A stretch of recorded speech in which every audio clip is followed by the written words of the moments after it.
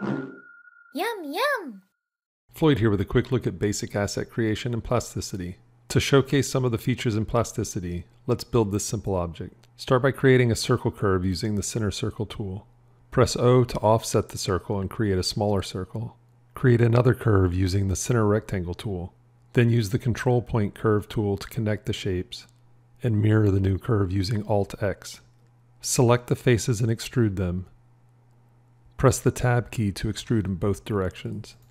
Duplicate the solid, rotate it 90 degrees, then rotate it again 180 degrees. Select both solids and perform a Boolean intersect operation. Add fillets to the edges, and you're good to go. Oh, look at the time.